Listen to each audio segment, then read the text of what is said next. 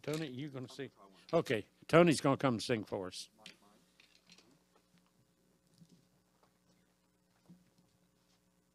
This one is a favorite song of mine, but I just think of what is waiting for us on the other side and what we're going to be trading from this life to the next.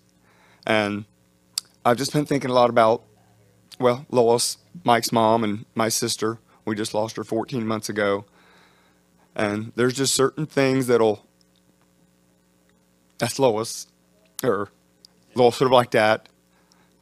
And our green, this is her favorite color. So, but then you think of Sue, and she's been gone 3 years, Mama 7. It just doesn't seem possible. And Daddy's 17, and they're waiting for us. Amen. And just waiting for Christ to stand up off his throne and for God to say, go get my children. But just think of what we're going to be leaving behind when he says, come up. But I don't know if you had, I can see Mom and probably Mike's uncle, Grandpa Glenn, I'm going to say uncle, I don't know why I keep saying uncle, and apply some of these verses to what he saw that they had to go through, but then look what I'm trading. And seeing Mom lying there, you know, with the cancer and feeble, and her mind says she could get up and do things, but the body wouldn't let her. But we knew when Jan saw Mom take her last breath, in that split second, quicker than the twinkling of an eye, she was in the presence of Jesus. And that's worth living for, to be in his arms. I once heard a story of a sainted old mother who had lived out her life here on earth. As she lay on her deathbed, her friends gathered round her. These were the last words she said. Oh, look what I'm trading for a mansion. Oh, look what I'm leaving behind. Oh, look who will be there to greet me when I step into sweet paradise. I'm leaving behind all my sorrow. I'm leaving behind all my care. I've traded it all for a mansion that Jesus has gone to prepare. Well, her hands were so feeble and her voice was so low, but she still had a smile on her face. She said, I hear singing and they're waiting for me. Then she looked toward heaven and said, oh, look what I'm trading for a mansion. Oh, look what I'm leaving behind. Oh, look who will be there to greet me when I step into sweet paradise. I'm leaving behind all my sorrows. I'm leaving behind all my care. I've traded them all for a mansion that Jesus has gone to prepare. Oh, look at what I'm trading for a mansion.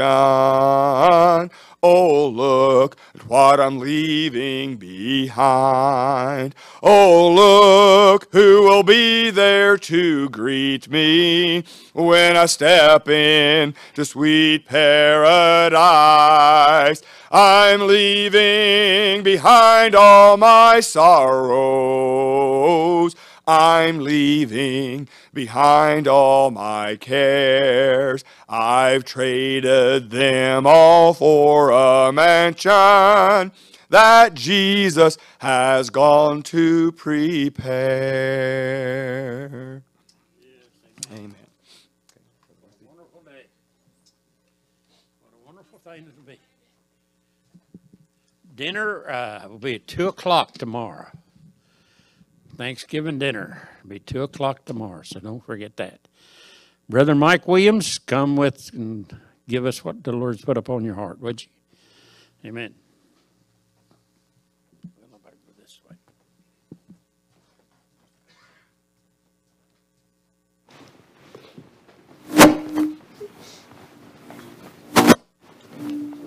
Could be me.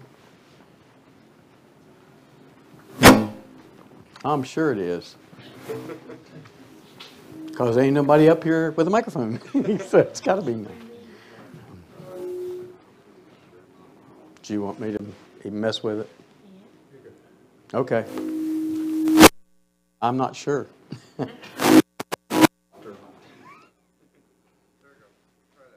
Okay. I thought about just turning it off. That'd be easier. I won't. The little light disappeared. There, the light's back on. It's gone. It's blinking. Okay. I thought, Lord help us this evening. We'll finish the message. Actually, the message was finished last night for that particular thought of it, but I still want to continue the thought of, just tell you what.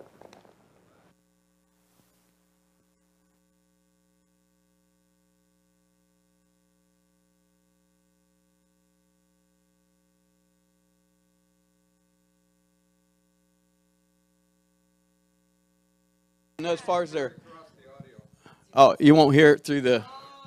That's okay. Well, that's what I thought. I thought I got a big mouth, but I thought, well, I wonder about the live streaming if it gets it through there.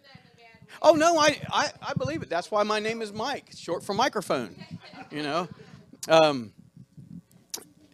the passages of scripture we talked about last night. If I just kind of give it a recap, we were in 1 Thessalonians, which is where I'm going to be again this evening. If you want to take your Bible and turn to 1 Thessalonians chapter 5, I'll be looking at 2 verses of Scripture. But we were sharing about that in a couple of passages of Scripture there in 1 Thessalonians, I believe in chapter 3, verses 12 and 13, and the verbs increase and abound, and the idea of increasing and abounding in love, or agape, God's love, with respect to heart holiness and sanctification. And then also in chapter 4, there was this concept and idea of what heart holiness or sanctification is. You see in verses 3 through 8, you kind of get a picture. Paul gave an example of holiness versus immorality, I guess you might say, as far as like this is how it is, because God didn't call us to be unclean in this world, but God called us to grow up as Christians and to be holy and spotless and pure and blameless without blame before Him in love. So that's what we need to be, and that's what we ought to be for our Lord and Savior Jesus the Christ. And if you have your Bibles again, like I say, 1 Thessalonians chapter 5 and verse 23.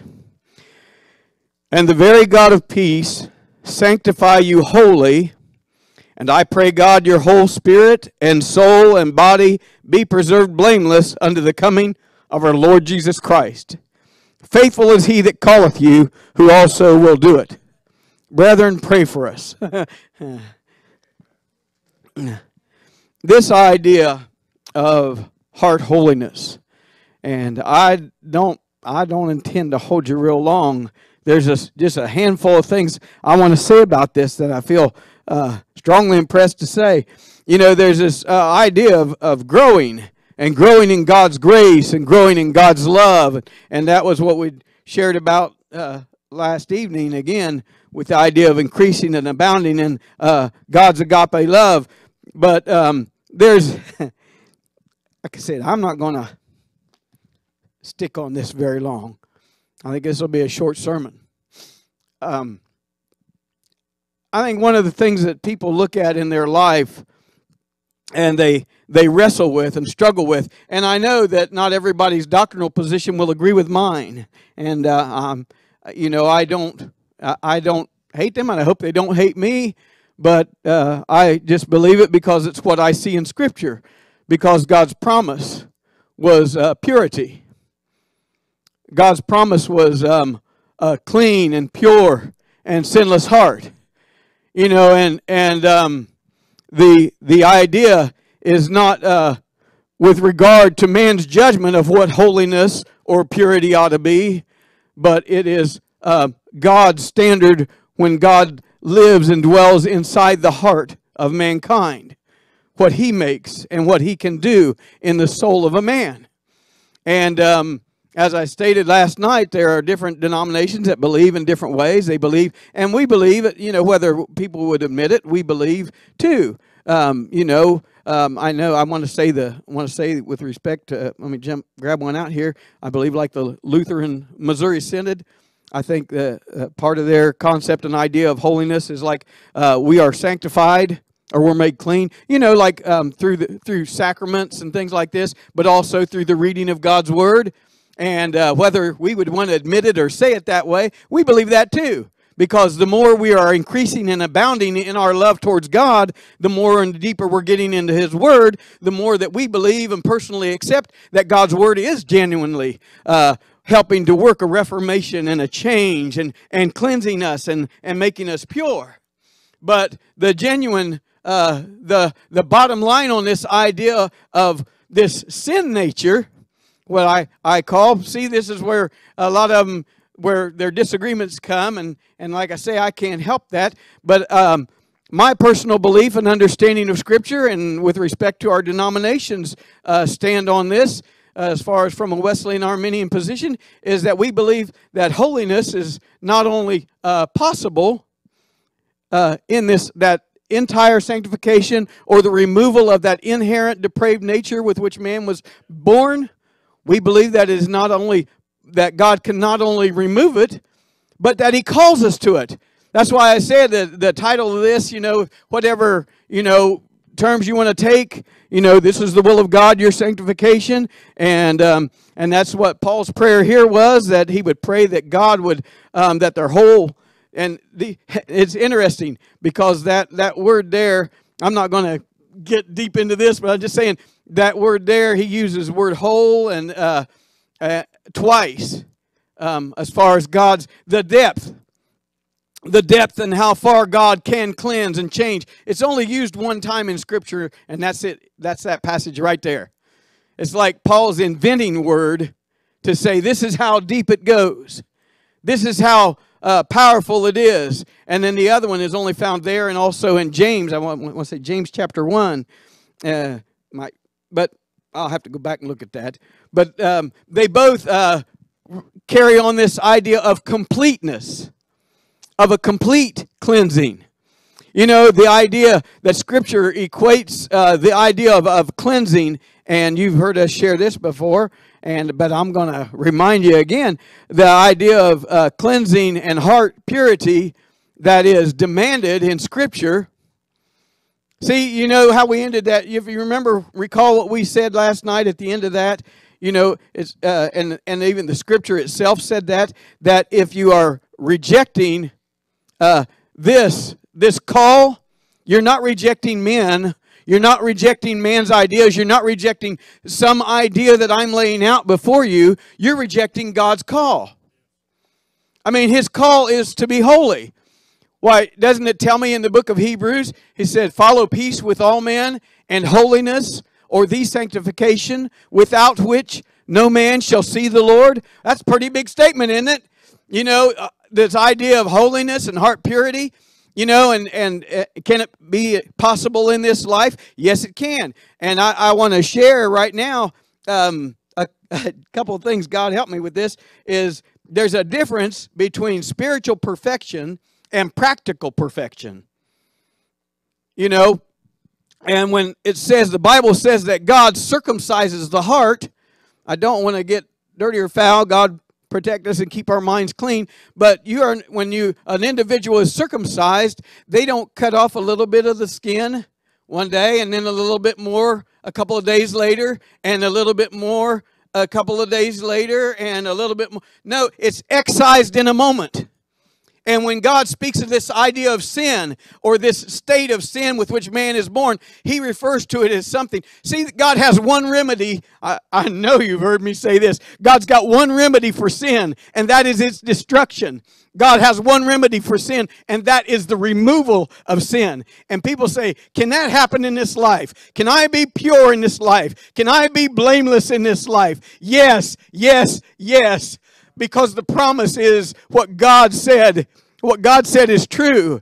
And he said, I'm going to put my spirit inside of man. Well, if I look at that, then God says, listen, I don't know and I don't understand all of what the holiness of God is. I really don't. But I know this, that his holiness and his purity destroys sin. It won't, and God won't take up residence and live and dwell where there's sin until he removes it, until it's destroyed. Amen and amen, Brother Williams. That's the truth. Because what God promises you and I is not something whereby something where I have to struggle with and I don't have victory over. Because see, man's born with this thing in his heart and in his life that's like, I don't want God and I don't always want to obey God and I want to make war with God. But God says, I want to take that nature and I want to destroy this inherent depraved nature, this bent towards sinning, and I want to give you my spirit. I want to give you my spirit, which is a spirit of love and a spirit of purity and a spirit of goodness and kindness. And that's why Paul says, the whole thing. I pray, God, your whole, the whole entire thing be sanctified. And the idea, when I said that word is only used there once, that particular word that he uses is one time. It means, and it carries with it the idea and concept, it is complete. It's complete. It's not a partial act. It's a complete act that God does.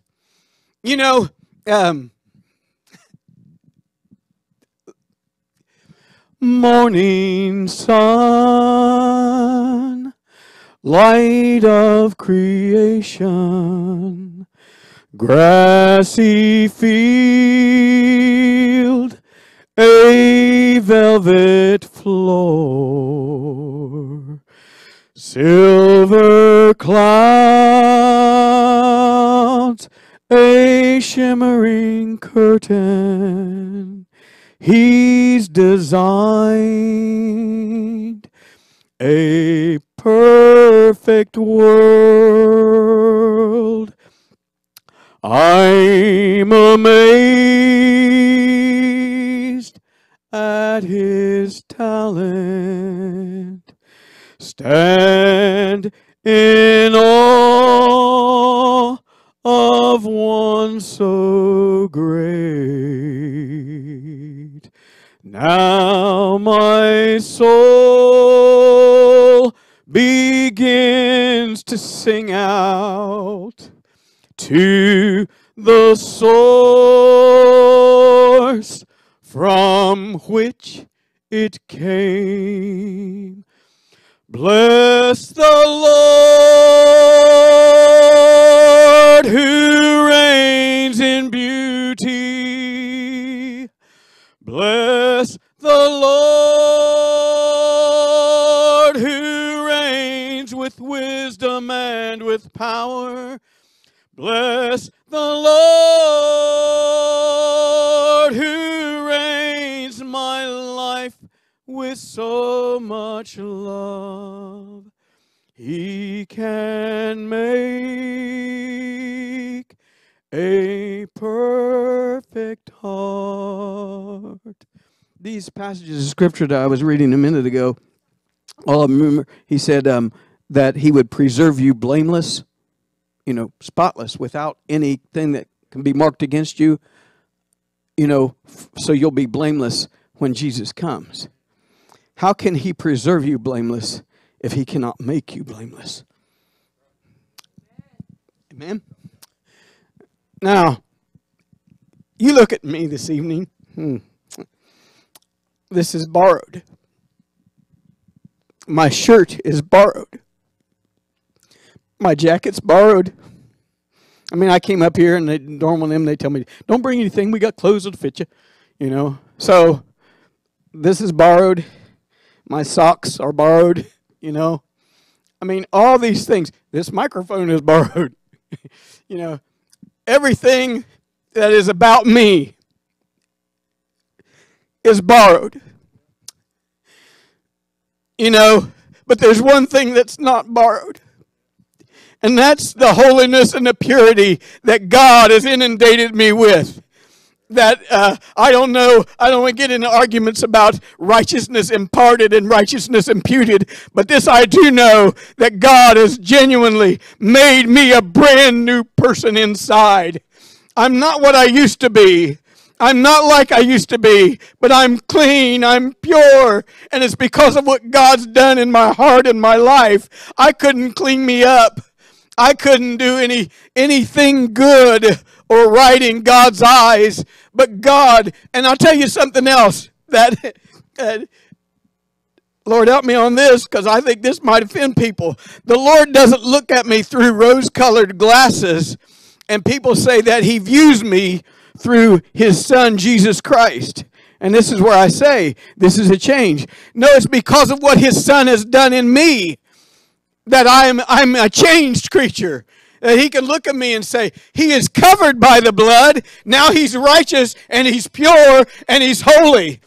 He's not, I mean, and the thing is, the righteousness is not my own. My righteousness was given to me by Christ. And if Christ is righteous, and if Christ is pure and holy, and He says Christ lives and dwells, and in Him we live and move and have our being, doesn't the Bible say you are complete in Him? Yes, amen?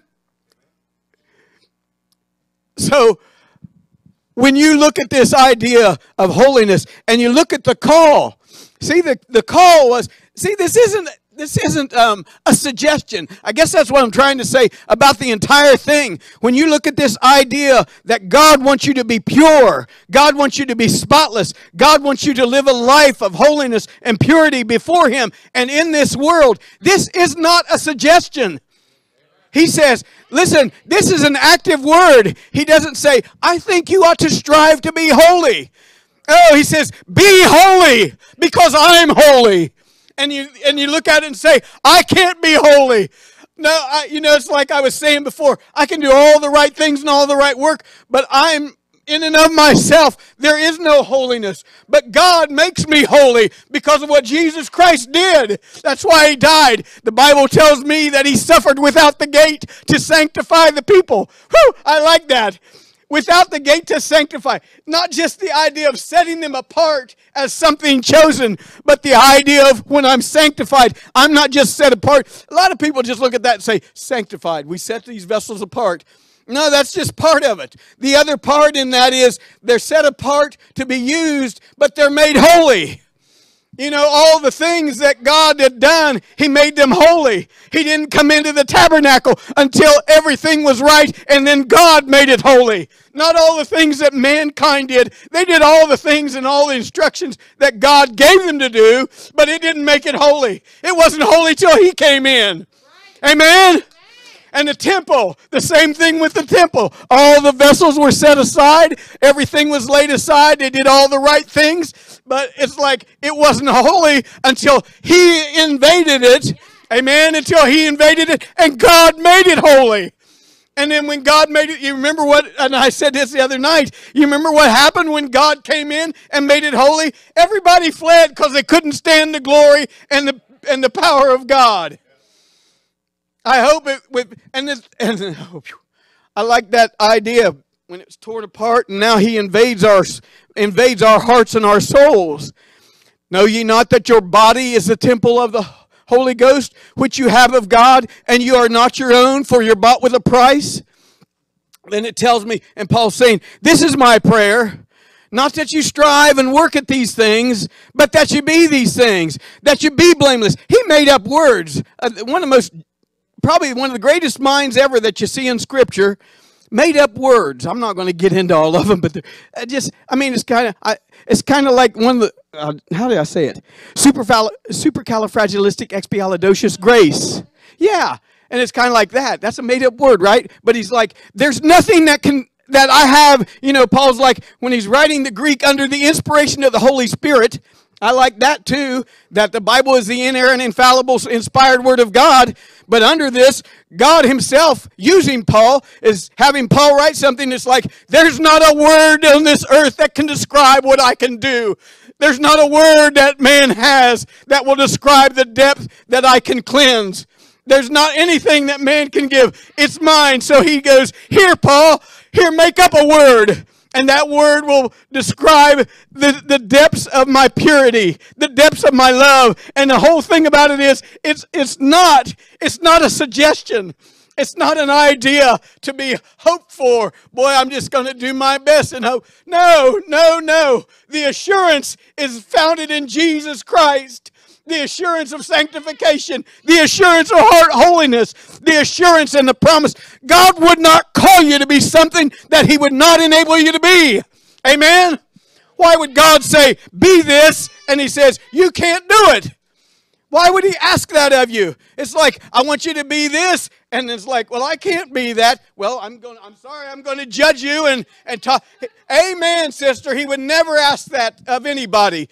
And what is his call and what is his cry? In the Old Testament, be ye holy, for I, the Lord your God, am holy. In the New Testament, be ye holy, for I, the Lord your God, am holy. What did Jesus say in Matthew 5:48? Be ye therefore perfect, even as your Father in heaven is perfect. And I'm like, boy, I look at me and I'm like, I know I can't do that. I mean, in and of myself, I know I'm not. We look and say, well, you failed here. But the estimation and the judgment is not man's idea of holiness. It's what God does in the heart. Amen? What God does in the heart and the soul of a man. When he takes that horrible thing that battles and says, I don't want you and I don't want to live this way. And he says, I'll rip that thing out of you. I'll circumcise out of your heart. I'll destroy it and I'll put my spirit in there. Woo! I like that. When he says, I'll put my spirit in there. There's nothing greater than to have the Spirit of the living God dwelling in the heart and soul of a man. What a thrill. You look at the times all through. That's why I don't want to offend anybody when I say this, but that's why I say Calvary wasn't the pinnacle of the work of Christ. It's when he ascended and he sent the Holy Spirit. He sent the promise of the Father. Remember, he even told him, he says, go back to Jerusalem. You go back there and wait for the promise. What promise? The promise that I was going to die and rise again? No, the promise that I'm going to put my spirit in your heart and I'm going to make you something that you could never be through any work or any righteousness of your own. I'll do it, and I'll call you to it, and I promise you. That's God's promise. God wants you to be holy. Amen. God wants you to be holy. Quit trying. It's like, what is that? Old Larnell Harris. Larnell Harris sang a song. I believe it was him. And he said, it's not in trying, but in trusting. It's not in running, but in resting. It's not in wandering, but in praising. That we find the strength of the Lord. All the things every promise that God has given you and me, all the promises of God in Christ are, what did he say? I want to say in Corinthians. I got to go back and read it. Are yes and amen. He said all the promises are yes and amen. And his promises in Deuteronomy chapter 30 verse 16. Is it 30:16 or 30 verse 6? But the promise was God's Spirit to dwell in man. He said, I promised that. And he did that on the day of Pentecost. And now he says, I have something that I want you to be. I'm calling you to be this. Well, then how do I do it? Only two things I ever see that made this happen. A complete consecration and just giving up everything I got and be totally devoted to him. And he promises, this is the way I'll do when you do this. Amen? I don't get it why people... I like that. It's not in trying, but in trusting. Because I trust him. God that cannot lie. I like that. God that cannot lie. You know, he promised many of these things before the world began. And he promised holiness of heart. And he calls you to holiness of heart. You know,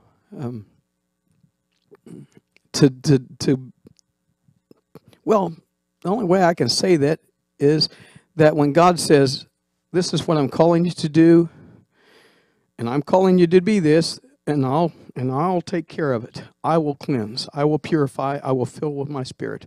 That is my promise. But if you don't bring yourself to him and just yield up and give up everything so he can cleanse and give it up, it's disobedience. That's what he said there in that 1 Thessalonians chapter 4 and verses 3 through 8. And I want to say maybe it's verses 7 and 8 where he says, you're despising not men, but you're despising God. Oh, child of God. Quit trying to be something that you cannot be and that God has called you to be, and let him perform a work in you. I mean, just, yeah, go ahead.